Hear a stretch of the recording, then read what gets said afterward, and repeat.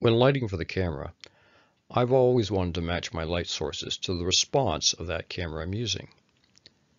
In this video, I will explain the techniques and software I used to match lights on camera. In my method, I incorporate the variables that exist when trying to balance lights to the needs of the camera. One variable is that image sensors differ between cameras. The problem with the current lighting metrics is they don't incorporate these differences into their readings. LEDs themselves differ, even if they're from the same batch. RGB LEDs or any LEDs are not created based on the camera's needs.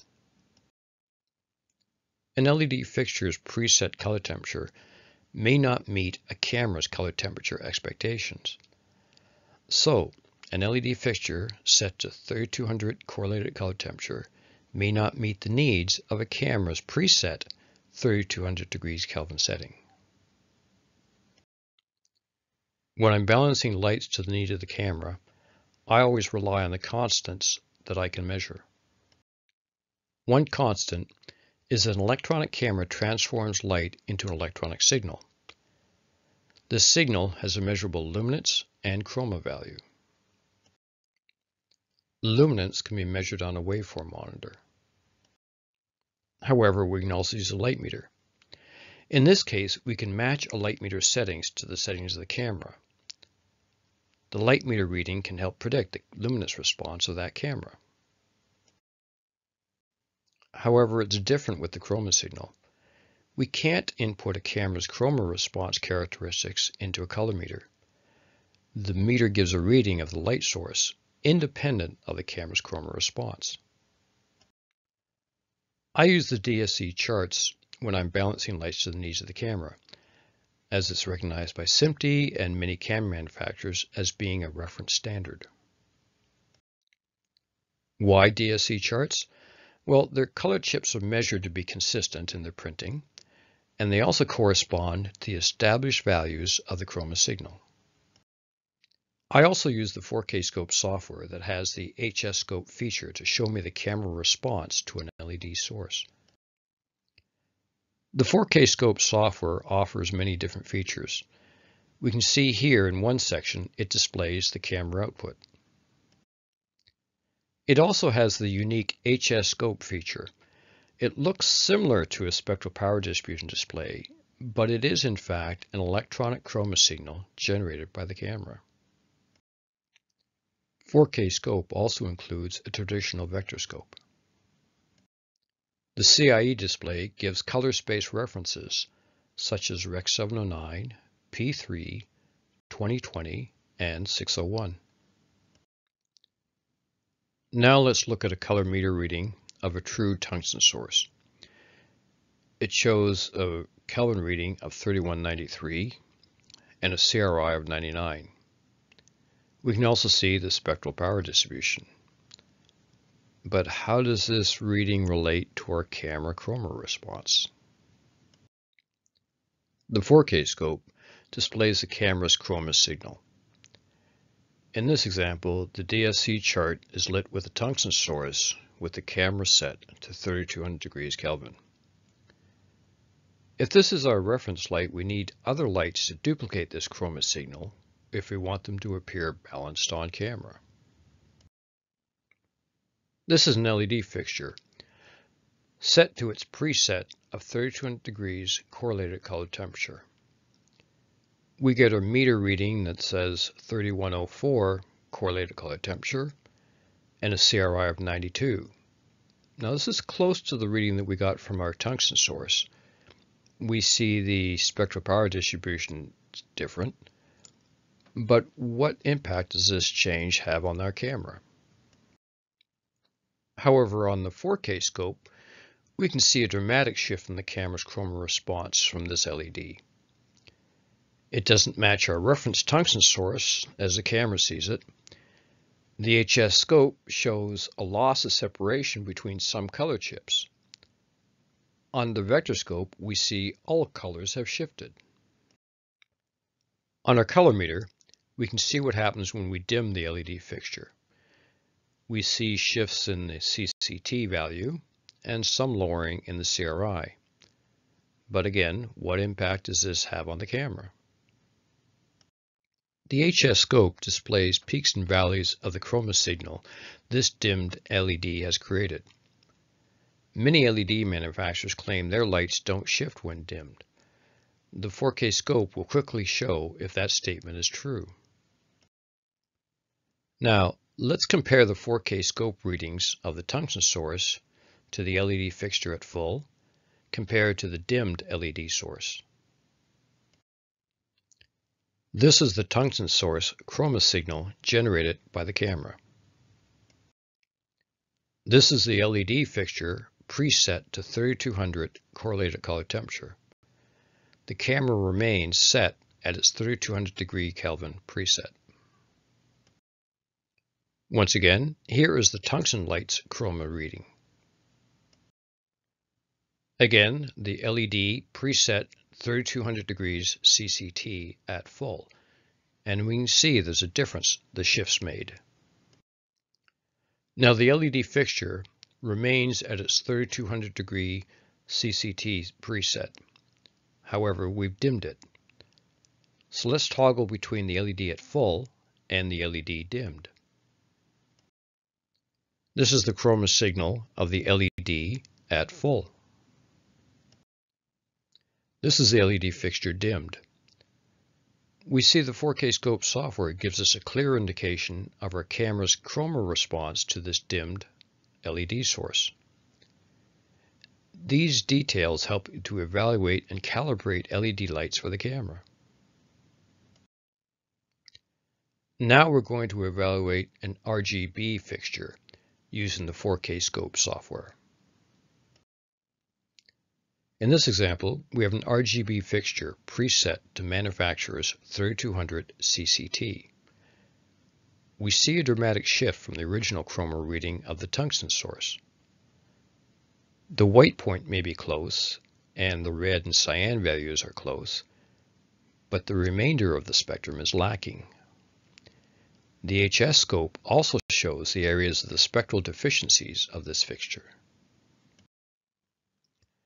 In this example, I will adjust an RGB fixture from its 3200 CCT preset. We can see in real time what happens when we go through our shifts.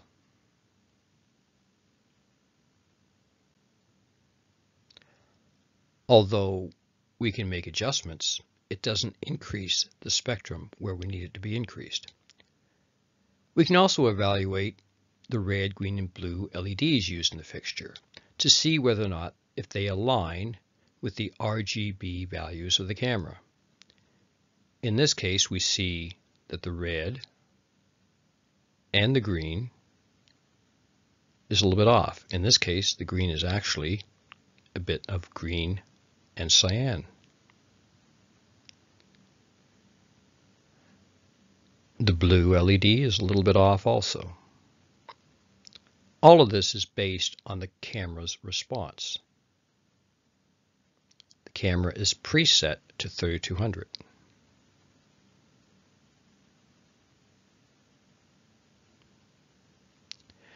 Now, if we had a second RGB fixture and we want it to match our first RGB fixture, we could align the red and green and add in a little bit of blue.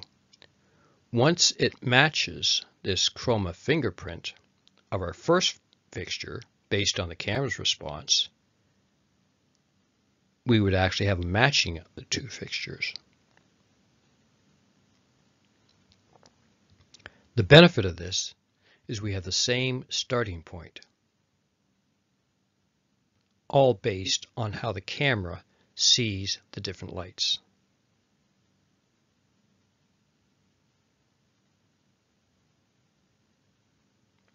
This is also a benefit for LED fixture manufacturers because now they can establish presets based on the various cameras available.